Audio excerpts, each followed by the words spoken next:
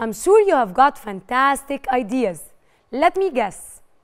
Maybe some of you wrote that the Egyptian mongoose sends sound messages to other group members, since it depends mainly on the sense of hearing, while other animals in general use their ears to hear and their eyes to see. Maybe some others thought about our own different senses and how important they are. Senses help us adapt and gather information about the world around us. We sense the heat with our skin and the sense of the food taste with our tongue.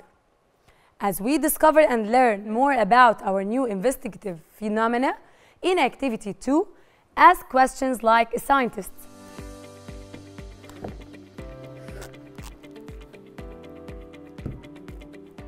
I bet you have lots of questions in mind. That's great. Keep them coming, exactly like scientists do. My class and I wondered, do you think all animals use their senses in the exact same way? Do they hear, see, smell, and taste similarly or differently? One of my students believed that some animals might have a better sense of hearing than others do. The Egyptian mongoose, for example, while another student thought of sight and how it sharpens may differ from one animal to another, according to the environment it lives in. Imagine what I remembered when I thought of those differences. Superheroes. I remembered the superheroes that I used to watch in the cartoon movies when I was young. They used to have super abilities that no one else ever had, like flying, for example. Think about it.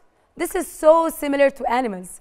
Some animal species have very strong senses compared to other animals, senses that help them survive, and we call them super senses, like this one. Does anybody know what this beautiful creature is? Amazing! That's the dolphin. The dolphin is one of the creatures that have a super sense. Its super sense is stronger than the same sense of other creatures. Surprisingly, this is our investigative phenomena that we will explore: dolphin super senses. Let's watch a video to know what the sense is and why it needs to be so strong.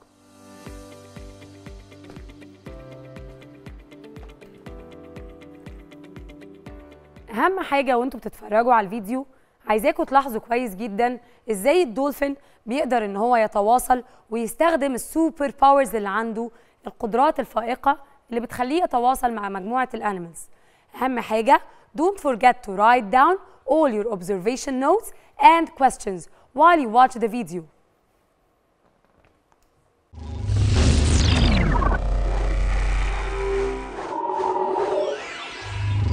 As you watch the following segment, think about how dolphins and bats use echolocation to navigate their worlds.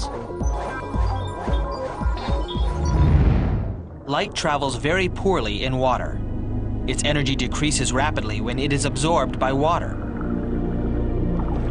Sound, on the other hand, travels extremely well in water.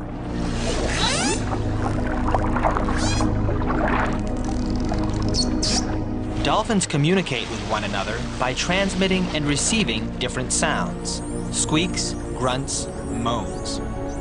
But one sound in particular, the click, is the sound dolphins make when they are using their sonar.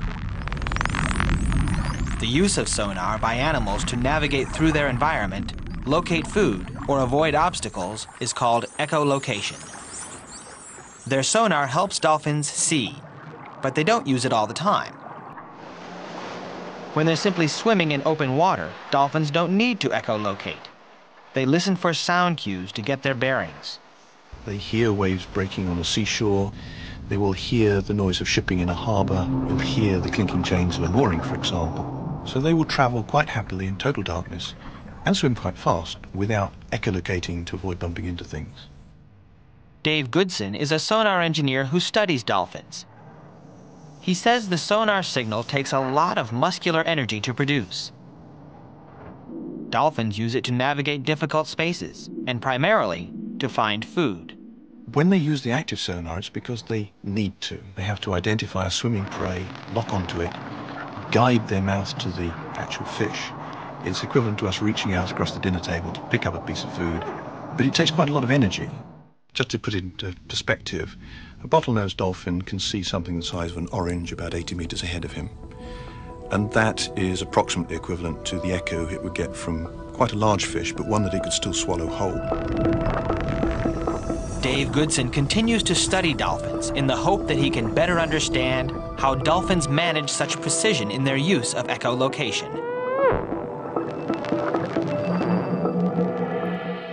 Were you able to identify the dolphin's super sense? Impressive! It is the super hearing sense. But wait, can you guess why particularly the sense of hearing? That's cool, because as we studied in the previous concept, living organisms adapt to the environment they live in. And since dolphins live in dark, unclear water and swim deep down in the ocean, it's difficult to depend on sight because the light doesn't reach this depth easily. الدولفين بيعيش في أعماق البحار وهناك ما بيبقاش فيه أي ضوء، وكمان المية ما بتبقاش صافية، فما يقدرش يعتمد على السنس of sight. بيحتاج إن هو يستخدم other sense which is hearing. So, how about the sound? Unlike the light, the sound moves better through water. That's why dolphins rely on the sense of echolocation. Echolocation is a sense to communicate with other dolphins instead of relying on their sense of sight. The curious question now is, how does a dolphin use echo? And how does it relate to its unique super sense of hearing? تعالوا نشوف ده مع بعض.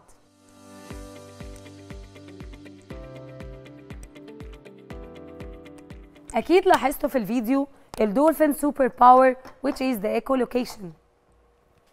تعالوا نشرح بشكل أوضح الecholocation. This is the object where the sound is going to hit.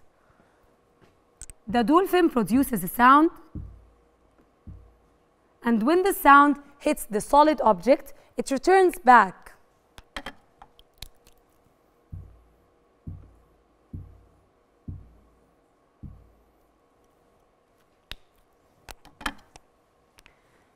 At the beginning, dolphins send sound signals, which are the clicks that we have heard in the video.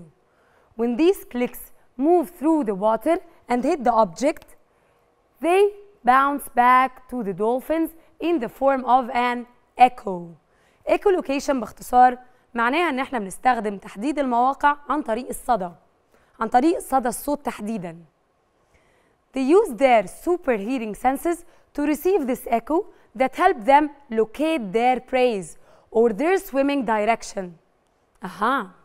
Now I know why dolphins use a unique super sense of hearing. تقدر تتابع كل دروسك على تطبيق مدرستنا بلس. مدرستنا، المستقبل يبدأ الآن.